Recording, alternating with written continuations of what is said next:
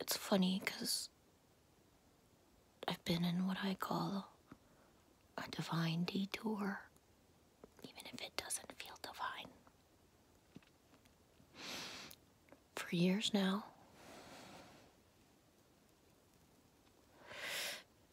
Until a few months ago, I always thought I manifested my worst nightmare, because I did.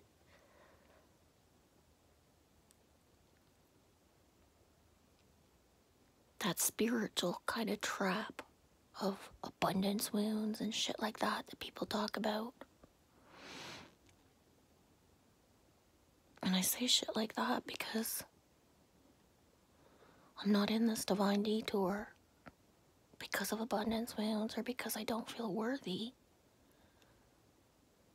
I'm in this divine because it is divine detour so that I can see the side effects of the timeline of the last years clearly for what it is. Not the sugar-coated version that I would have if I had manifested the reality that I want, which is pretty much to be in the middle of buttfuck nowhere and not around all this shit.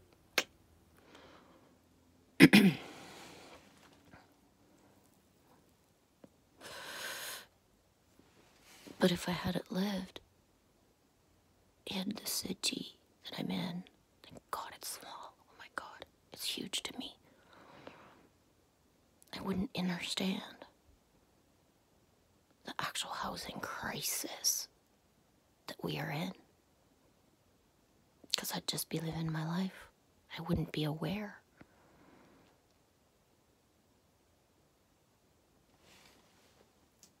Of the takeover that's happening.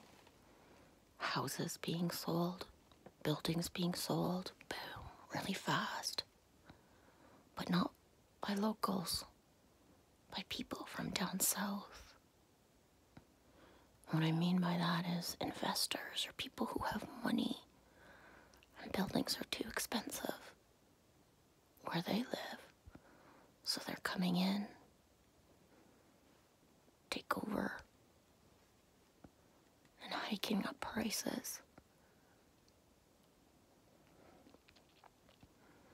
I wouldn't be aware of just how much true homelessness there actually is. I can't avoid knowing. I used to be able to last year when I had my car. I could just drive wherever the fuck I wanted. Not walk by anything. The ultimate timeline of not having the car stripped me of my freedom and my ability to just go anywhere.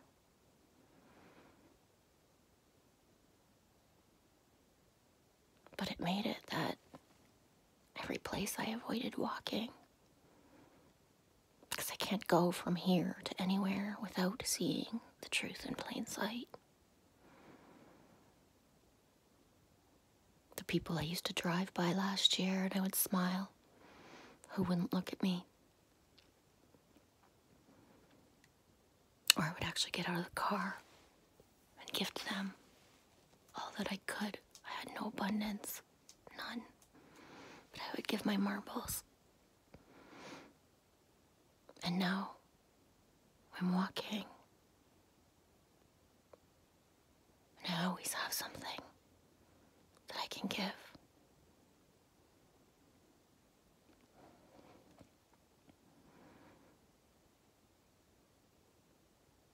There's a part of me that my protection is with my angelics and my me that I am. But it's also the people around me who might not know my name or talk to me, but they see, they know this. He's maybe not one of them.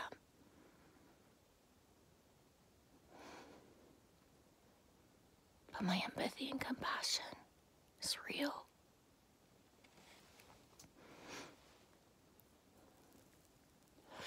As scared as I could be sometimes to be brave and walk alone with Lily. And that might not sound like a big deal to someone else, but she's not a child anymore. When she walks ahead of me,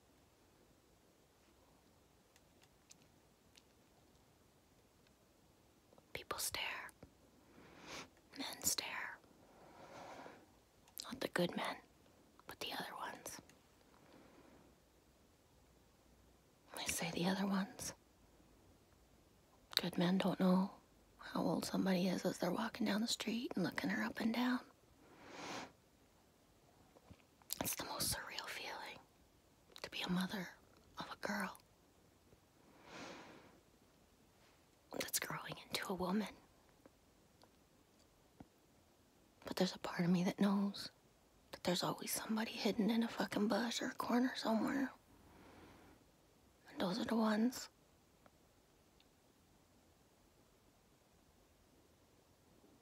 that see me, even if they can't always look at me and talk to me.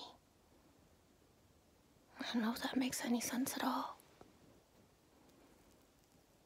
But it's still my truth right now, my reality that I live.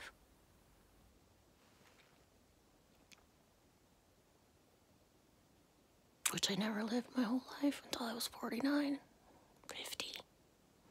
And now, in a couple days, 51.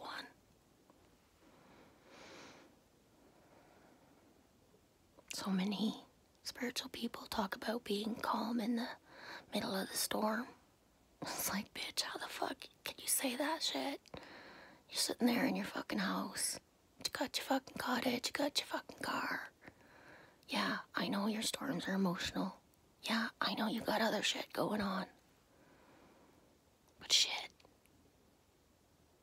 You ain't got no clue what it's like to fucking see and be in the middle of certain things. And then other people coming from the spiritual perspective, yeah, they fucking lived it. They know, sis. They know, sis. But they don't talk the same.